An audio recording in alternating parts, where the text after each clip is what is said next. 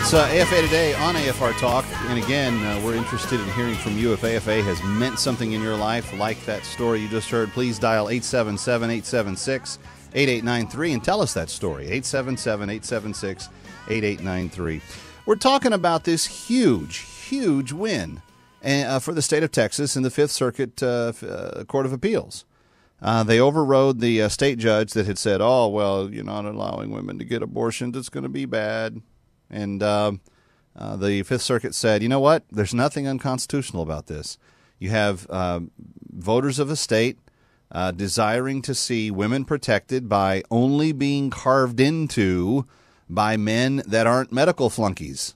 They actually have admitting privileges to hospitals. In other words, they're real doctors. I saw something on the internet over the weekend kind of interesting.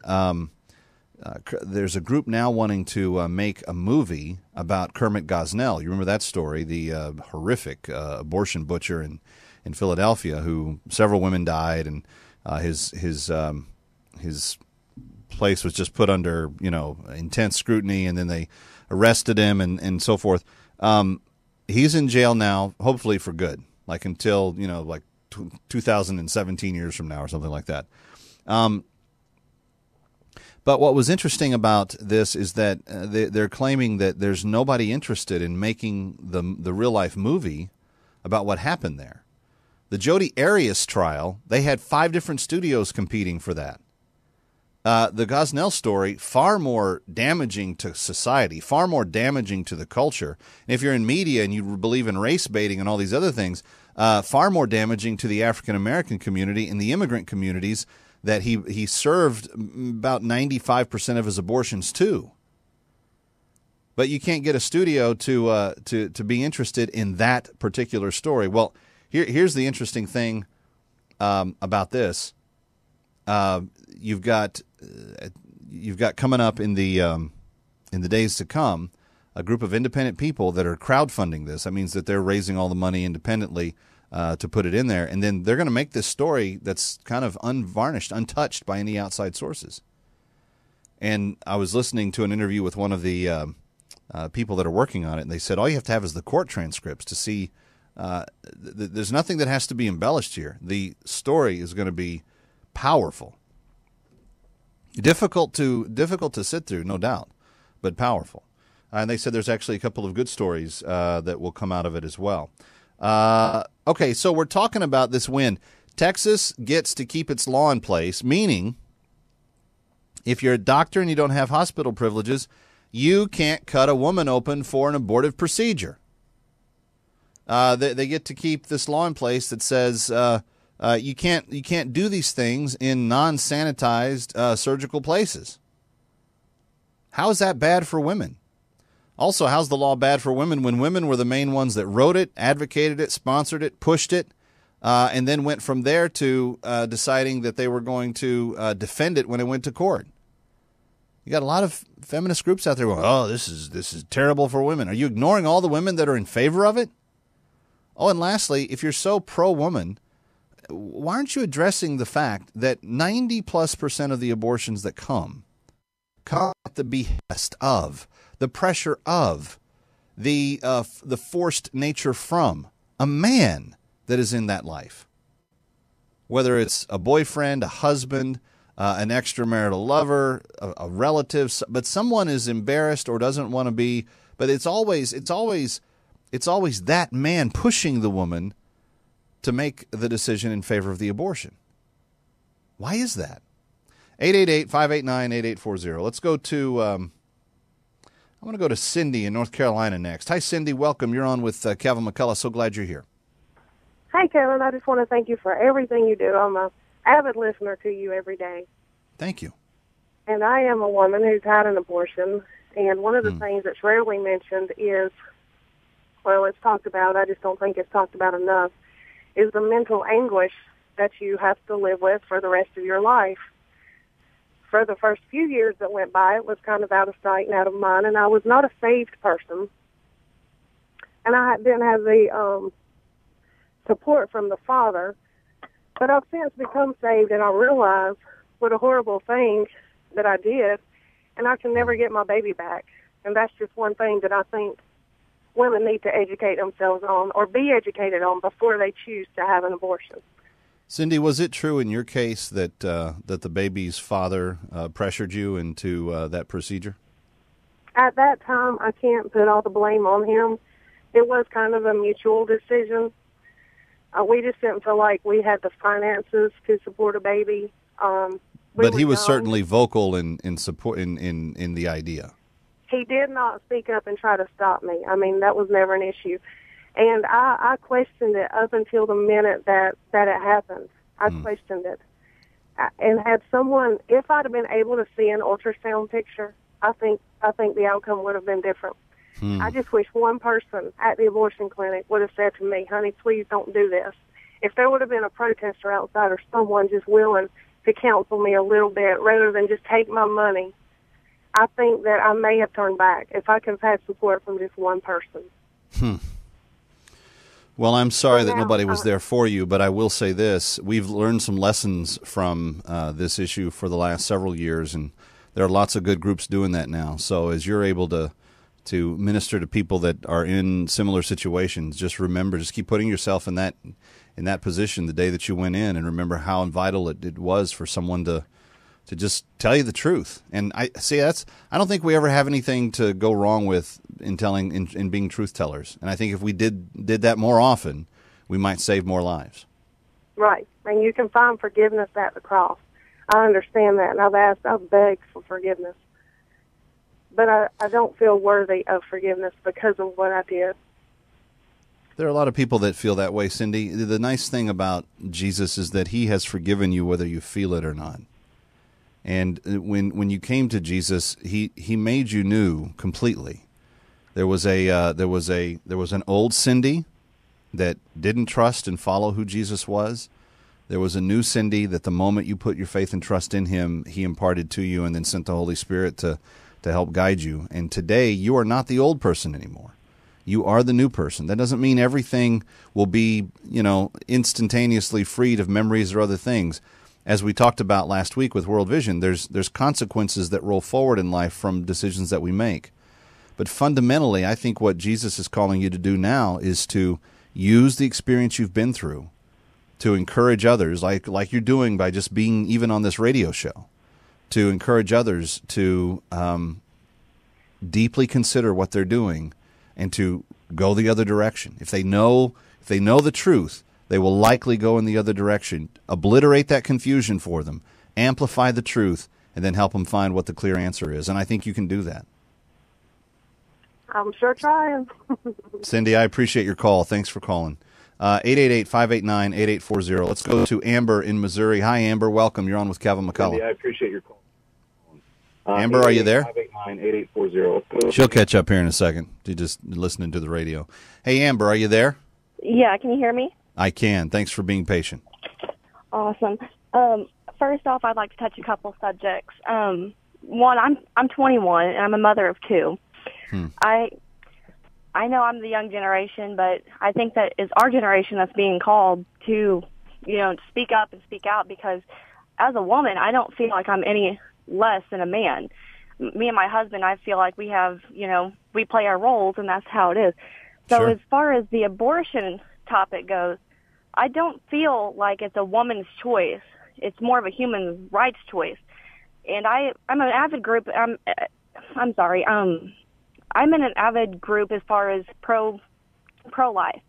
And I'm also a group of mothers from Canada that I speak with on a regular basis. And, we get on this topic a lot, and it's very touchy up there, it seems. That we had a woman that came to us and was saying that, she was considering an abortion. And everybody threw in their 2 cents about how, it's your choice, and, you'll be fine, you can do it, this and that. Well, I did a survey on those same women, and, they all said that a baby's a baby from conception, but they didn't feel that you were murdering a baby if you aborted it. And I think that seems to be the problem. How did they arrive? But, Amber, it's so important. How did they arrive at that conclusion? I mean, the thing that I talk about on this show every day, we're going to obliterate confusion, okay? Those two statements put back to back couldn't be more confusing. Exactly. And I approached that because it was it was in the same week, so it was still fresh on the topic of, well, it's okay to abort your baby if you don't want it. But then, I turned around and asked the same subject, well, when's a baby actually a baby to these same women, just to get their input? And they turn around and say, well, from conception, the minute the egg implants, that's when it happens. Right. And I turned around and asked the same question, well, why do you feel it's okay to kill that same baby? Is it not a baby just because the mother doesn't want it? Or because the dad says, I don't want to be a dad? I think that's where the moral issue is people don't step up and want to be parents when they make the problem. They create this so-called problem as a child, but they don't want to, they justify that by saying, well, it's not a baby unless I want it to be. And our culture goes a long way. Our culture goes a long way to telling them that they should embrace that selfishness. They tell them that you're not ready, you're not going to find yourself, you're not going to achieve what you could achieve, you'll always regret it. These are all phrases that are used in that scenario again and again and again. And look, there's no purely non-interested party in this discussion either, because Planned Parenthood, this is $1 billion a year business for them. I mean, they get loads and loads of money, and not just from the abortions walking through the door, but also from the federal government giving them $500 million in aid every year. I mean, this is a huge boondoggle for them. So it's one of those things where nobody has pure motives. The man pushing the woman to get the abortion doesn't. The woman, 9 times out of 10, strained in her own heart, stressed over knowing. I mean, you just heard Cindy say. She and the baby's father came to the mutual decision, and she still had doubts up to the very minute they put her under. I mean, why should a woman have to go through a procedure that she has doubts about at all?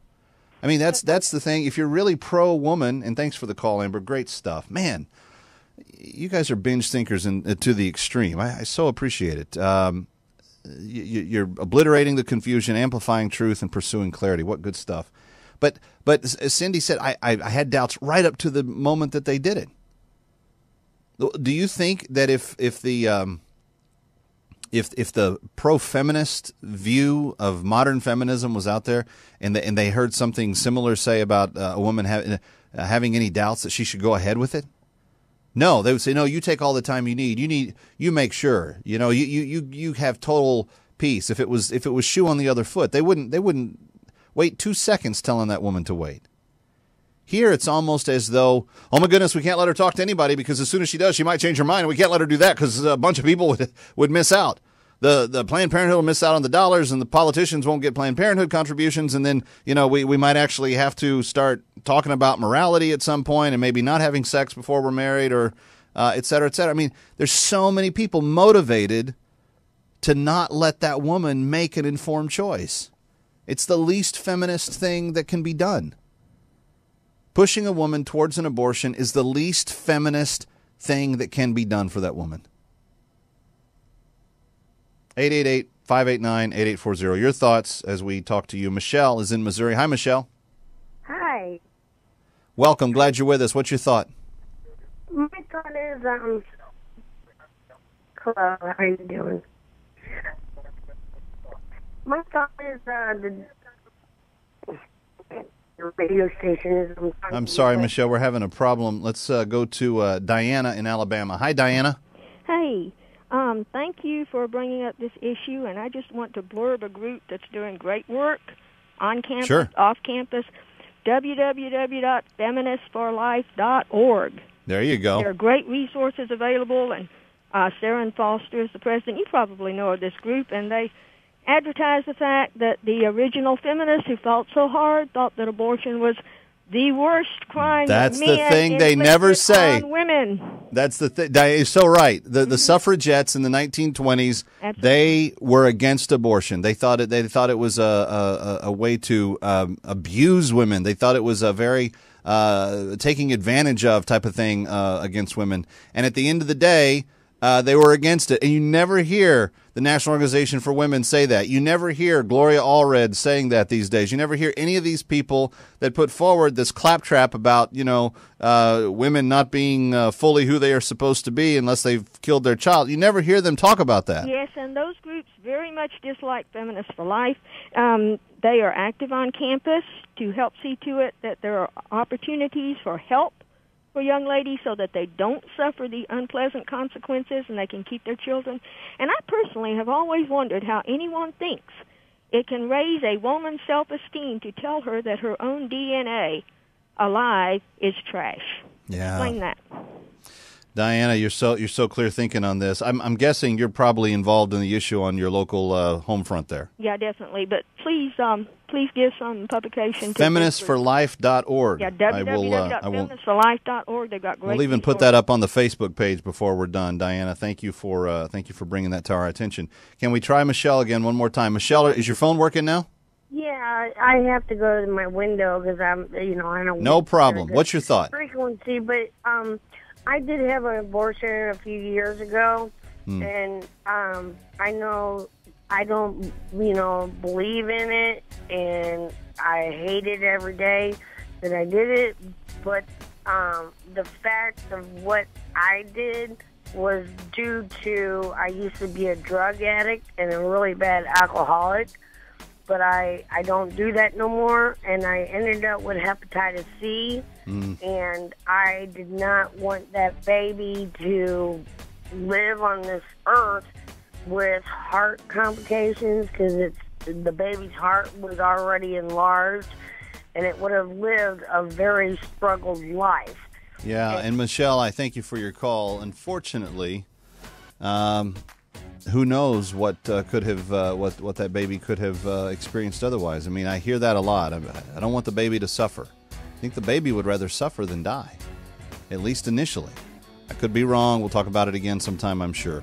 Kevin McCullough is my name. Thank you for starting your week off right. If you'd like to join the prayer effort, pray2014.com. I'm Kevin McCullough. We'll see you tomorrow.